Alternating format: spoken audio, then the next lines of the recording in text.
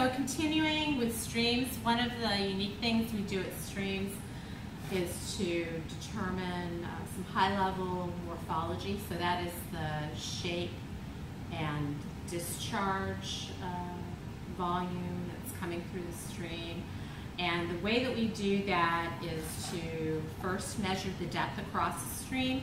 And so we take a rope and measuring tape so that we know every meter, and we essentially measure the depth from the rope, which is pulled taut across the stream, and between the rope and the bottom of the stream bed.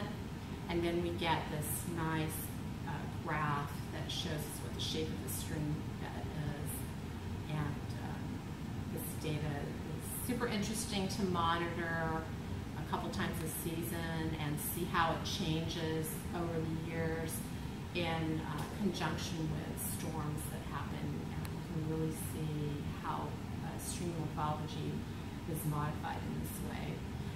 We leave the rope up in the measuring tape, and then the second measurement we take besides depth is flow. So we use this little flow meter device, which has a propeller on it that is motivated by the stream flowing over it and the speed at which it flows. And so we just take a measure every couple meters, and then we can determine based on the morphological measurement, so the width and the average depth and the flow, what the total discharge of that stream is using these two devices.